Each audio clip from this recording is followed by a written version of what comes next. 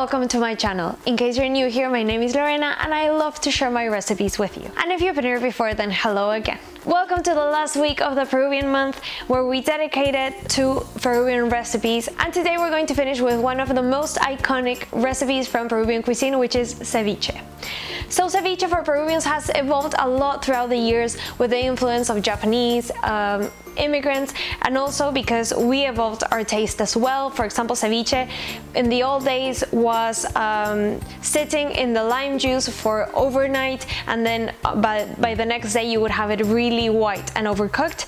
And now we actually like it more like almost sashimi, really raw, freshly mixed, and that's what we love. So today I'm going to teach you all the tricks so that you get the result like I like it. But of course, if you at home want to mix it up, or you've seen something in a restaurant that you like, you can of course experiment. As always, if you want to see the full recipe, then all you need to do is click on the link in the description box below, and that will take you to the blog where you'll find lots more recipes. Also remember that if you like this video, you can always put thumbs up to it and subscribe to my channel if you haven't done it already. I'm now going to make the ceviche, so if you want to see how it's done, then keep on watching this video.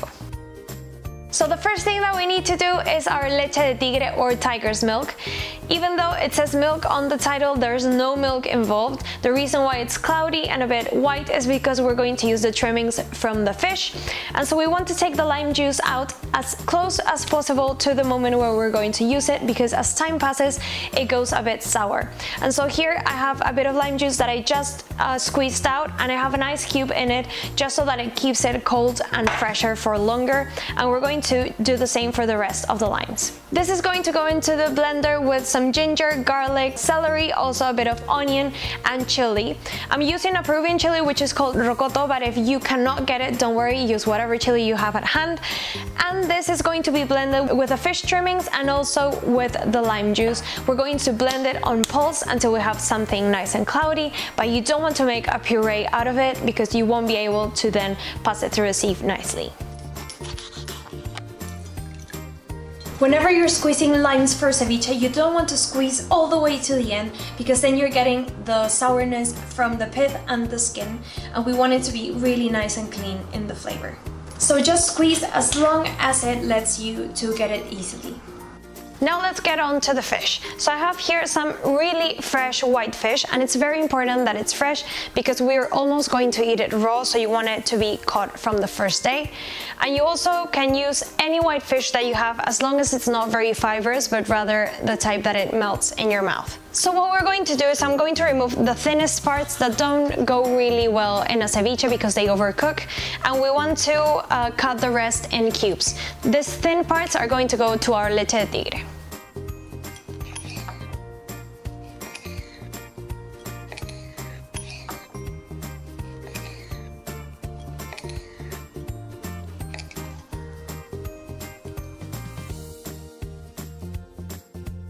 So now that we've cut the fish, I'm going to season it with salt and pepper so that it can start dissolving while we do the leche de tigre. I'm also going to mix it with a bit of chili. This is completely up to you. If you don't like spicy food, then don't add any. And I also have here some purple onion that I thinly sliced, and I've also had it soaking in salt and water, and I change the water 3 times every 15 minutes roughly, just so that it becomes a bit milder and it's not like a punch of onion when you eat the ceviche.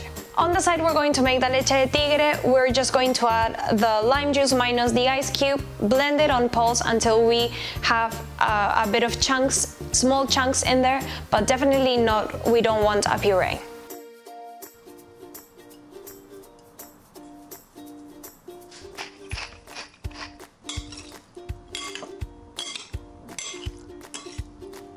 The leche de tigre usually also has coriander. It has or the leaves or the stalks, just to get a bit of that flavor in here. But as you know, I don't like coriander, so here's my imaginary coriander going into the blender.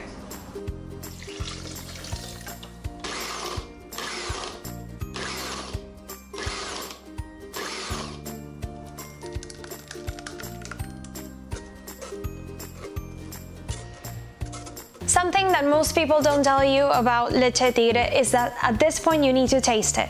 So you need to see if it needs salt, also if it needs some sugar, if the limes are way too sour, and you need to be able to drink it on its own and be like, oh my god, that is so good, before you add it to the fish.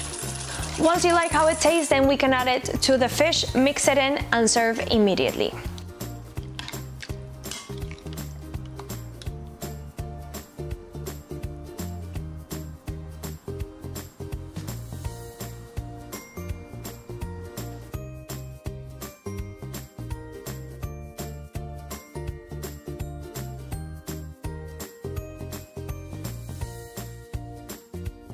That was my Peruvian ceviche recipe. I really hope you liked it. If you did like it, don't forget to put a thumbs up to this video. It makes me really happy. Please, if you make this recipe or any other recipe from the vlog, don't forget to send me a picture or tag me on them because I really love to see what you cook. Also, if there's anything savory or sweet that you would like me to teach you how to make, you can leave a comment below. I'm posting recipes every Thursday and Sunday, so if you don't want to miss any of them, then I recommend that you subscribe to my channel. It's free and only one click away. You can also follow me on Instagram, Pinterest and Facebook as Cravings Journal. Thank you so much for watching this video and see you next time.